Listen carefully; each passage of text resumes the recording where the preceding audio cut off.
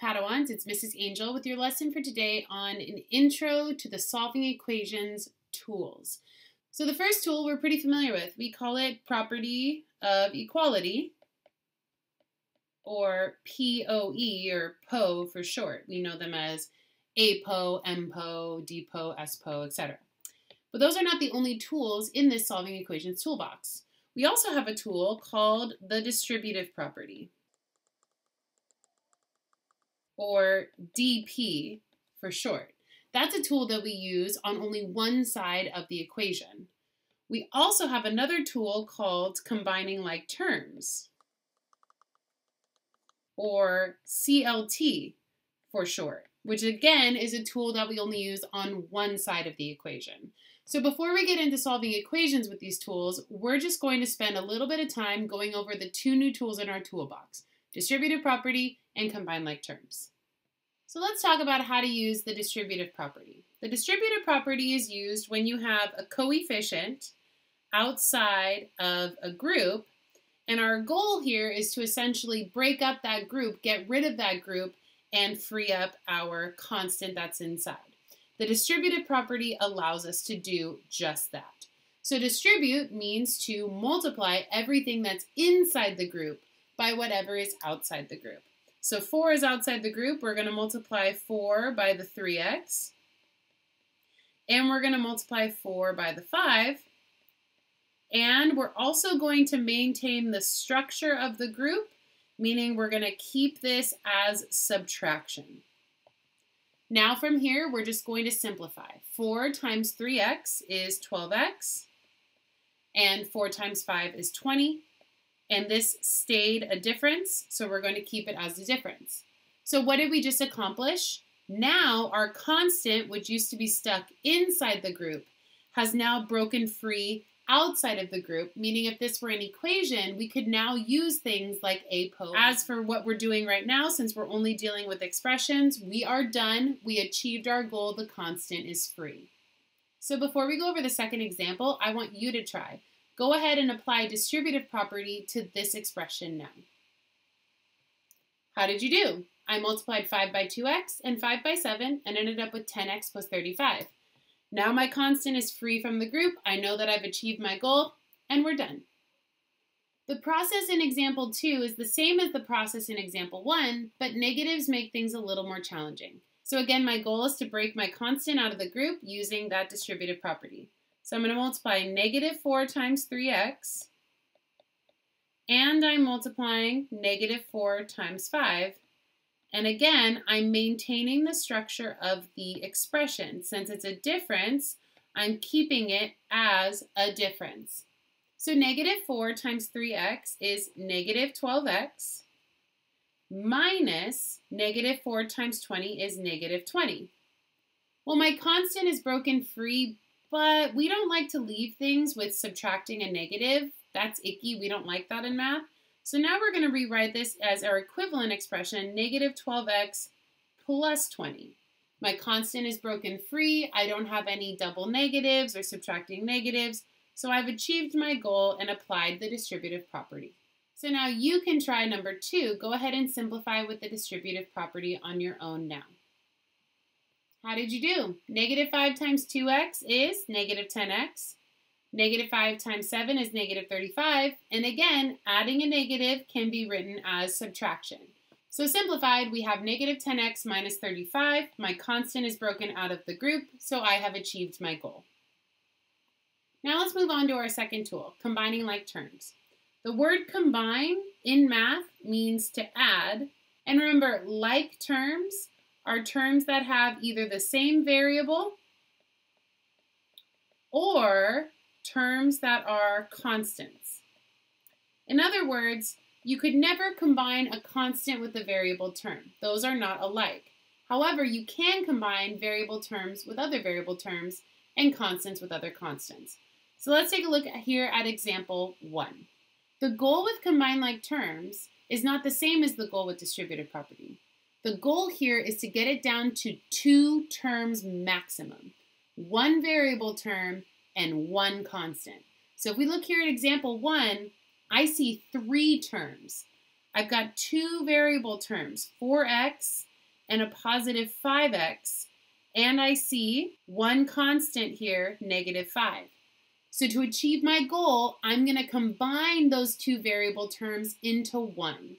So I'm going to take my 4x, combine it with my 5x, and then my constant is still in the expression, but it's not affected. So what's 4 x's plus 5 more x's? That would be a total of 9 x's, and my constant is still negative 5. I've achieved my goal. I have one variable term and one constant. So I have simplified this expression using combined like terms correctly. Go ahead and attempt try number 1. Remember, you want one variable term and one constant. How did you do? I was able to combine my negative 9x with my positive 7x into a single term of negative 2x, and my constant is not affected. So if you have negative 2x plus 6, great job. For example 2, we're going to start with the same thing. We have two variable terms. We need to get it down to 1.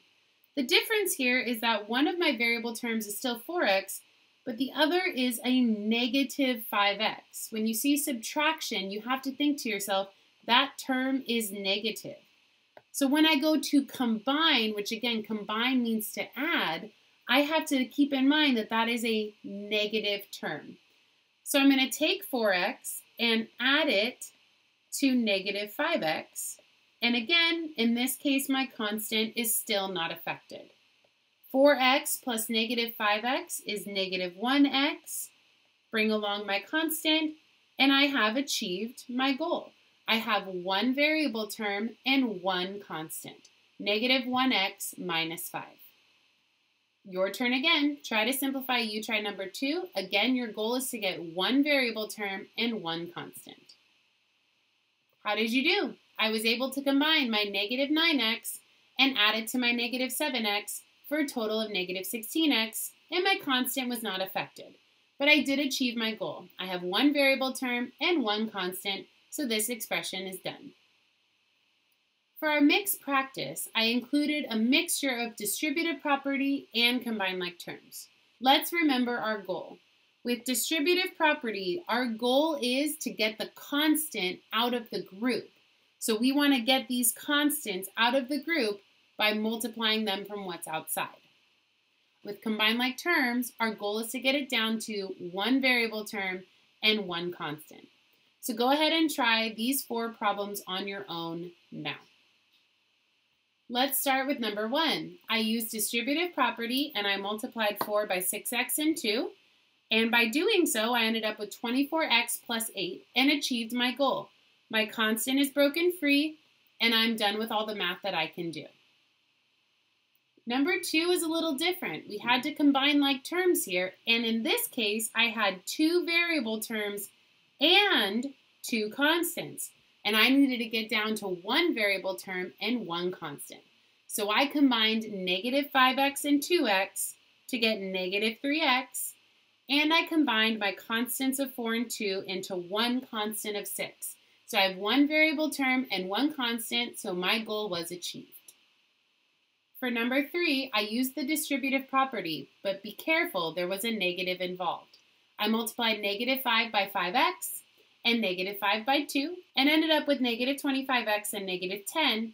But remember, if that second term is negative, we want to change it, and adding a negative is equivalent to subtraction. So my constant is free, and I have achieved my goal. Number 4 is a little weird, so we're going to go over this one together. What I notice in number 4 is that we have part of this expression requires distributing, but then we also have this constant that's outside of the group, meaning it's not going to be part of our distributing. So here's how we're going to start. I want to combine this constant with this one, but this constant inside the group is trapped, and we need to break it free with the distributive property. So that is how we will start. 6 times negative 6v plus 6 times 7. And don't forget, that constant's going to come along for the ride. We're just not using it yet. That's negative 36v plus 42. And of course, I also have my constant of 7. So I've achieved my first goal. My constant is free. Now I can go in and combine like terms, because now my goal is to get one variable term and one constant. Yes, I only have one variable term, but right now I have two constants and I need to combine that down into one. So I still have my variable term, negative 36v, but 42 and 7, that can combine into a single term of 49. So my constant is free, and I have one variable and one constant. I have achieved my goal, and this expression is done. So to quickly recap, when we use these tools, the goal of the distributive property is to free the constant, get it out of that group, and make it its own term. However, the goal for combining like terms is to combine them so we have one variable term and one constant. That's it for today's lesson. I will see you next time.